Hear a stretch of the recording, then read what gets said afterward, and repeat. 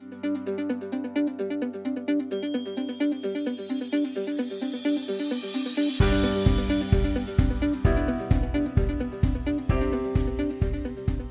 name is Michael Goldberg. I'm an assistant professor at Case Western Reserve University in the business school.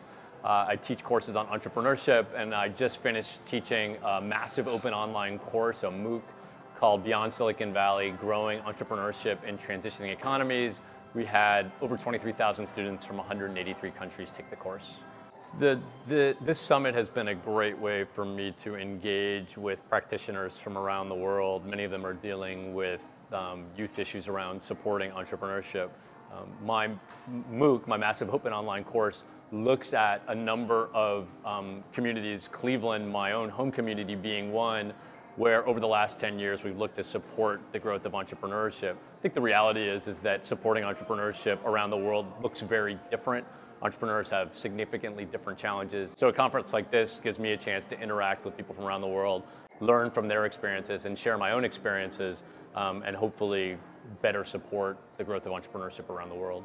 I attended a great session with a government official from Guinea who had a background in entrepreneurship, who talked about his own journey from an entrepreneur into government and thinking now about the challenges as a government official in the role that government plays in supporting entrepreneurship. In communities outside of Silicon Valley, it's important for government, donors, and the private sector to work together around supporting entrepreneurship. In 2012, I had the opportunity as a Fulbright scholar to teach in Vietnam, in Hanoi. I was asked by the government of Vietnam to teach a course. They were very interested in trying to become more like Silicon Valley. And I said frankly to the government officials, you have much more of a chance of being more like a city of Cleveland, which is where I'm from, than you do like Silicon Valley. Silicon Valley at this point is a very well-formed entrepreneurial ecosystem with private capital backing companies for return on investment.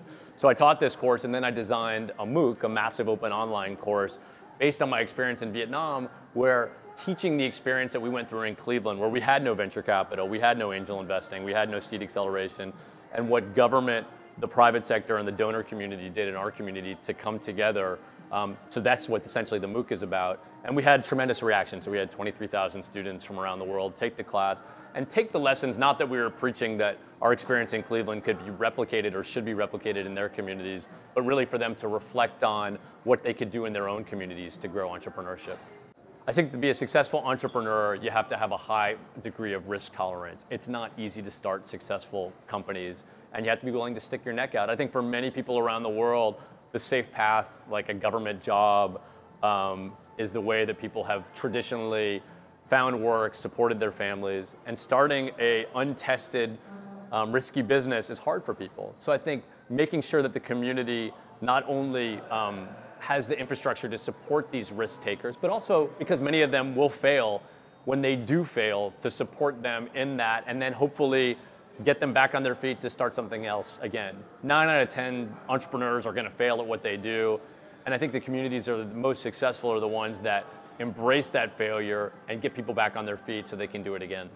Many people ask me questions about how the MOOC and how this Cleveland experience applies to the developing world and what lessons there are. I think clearly there are very different challenges that the developing world has from a place like Cleveland. Even though we've had our economic challenges in the US, access to capital, access to stable broadband connections, there are many more of these challenges in the developing world than in the developed world in a place like Cleveland. I think what the Cleveland case study has been effective in teaching is showing people that we were ranked by Entrepreneur Magazine 61 out of 61 regions in the US in terms of supporting entrepreneurship. So we really had nowhere to go but up. And this creative coming together of the business community, government community, and donor community, we didn't have a clear path, and we had to kind of creatively think of ways to support entrepreneurship. And I think that's really the key lesson for communities around the world, where even though the types of businesses may be very different, it might be an agricultural business, it might be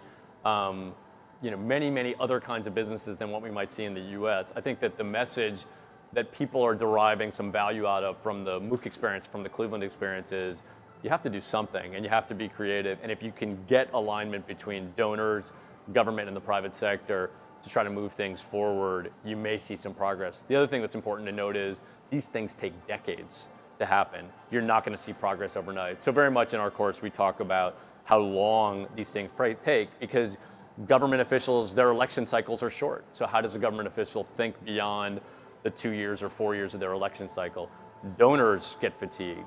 So carrying these government and donors with this process over the long period of time is really hard. So I think sharing our experience in Cleveland for people around the world and how we've been going through it, I think has been valuable.